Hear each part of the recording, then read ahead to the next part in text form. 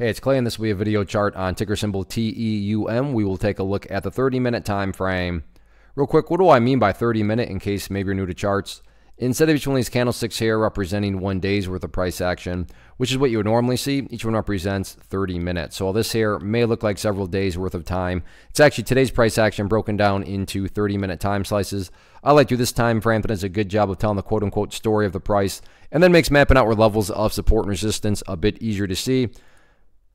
First level to start off with from the support side of things is just simply where the bulls flex their muscles a couple times throughout the course of the day.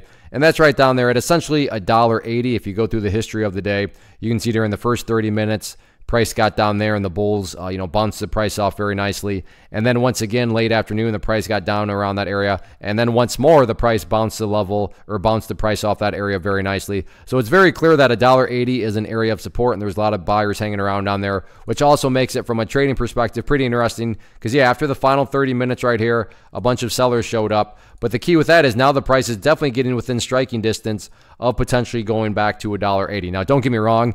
Just because it's bounced off there a couple times before does not mean that it's absolutely guaranteed to happen again, if only trading were that easy. But is it at least logical? Is it at least a rational thought to have that the price could bounce off of that area? Yeah, absolutely. So a lot of people are going to be watching that $1.80 mark.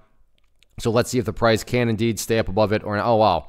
So that makes that much more sense right there. Just saw that. So it's bounced off that level a whole bunch of times. So $1.80, definitely very, very important level. In the event $1.80 is not able to hold up as support, the next key level of support to keep an eye on after that would be down there at $1.77. So $1.80, $1.77, two key levels of support going into Friday. And then as far as levels of resistance, what I'm curious about, I want to get this trend line in place here because this is very clearly kind of being a little stubborn area as far as the chart is concerned. So I'll change that red for resistance, but keep an eye on that in the very near term as far as levels of resistance are concerned.